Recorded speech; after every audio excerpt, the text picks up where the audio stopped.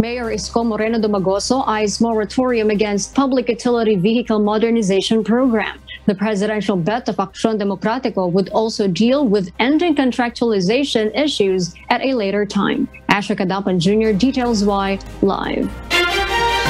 Yes, Asher. Arlene, the Public Utility Vehicle Modernization Program adds financial burden to operators and drivers as it obliged them to buy new PUVs at their expense.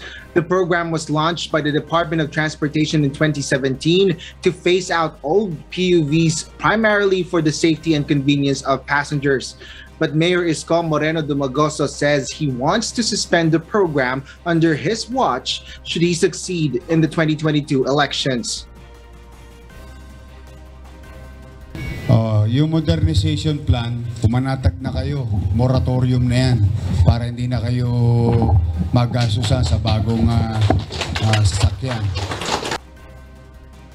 Dumagoso, however, vows to carefully study the necessity of increasing PUV fares. The Manila City Mayor explains he needs to balance the demands of drivers and the impact to the passengers.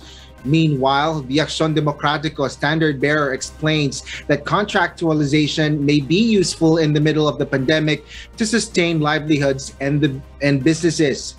With this, he stands by its initial plan of putting an end to contractualization in the second year of his presidency or earlier.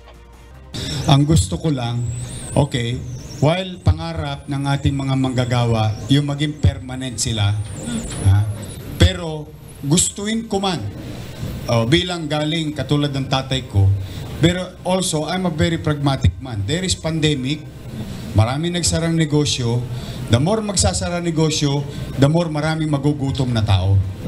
Arlene, today some labor and transport groups as well as a couple of fraternities officially endorsed Mayor Isko Moreno as their presidential bet for the May 9 elections. The Aksyon Demokratiko is scheduled to conduct campaign caravan in the cities of Malabon and Caloocan tomorrow. Arlene? Thank you, Asher Kadapan Jr. reporting live.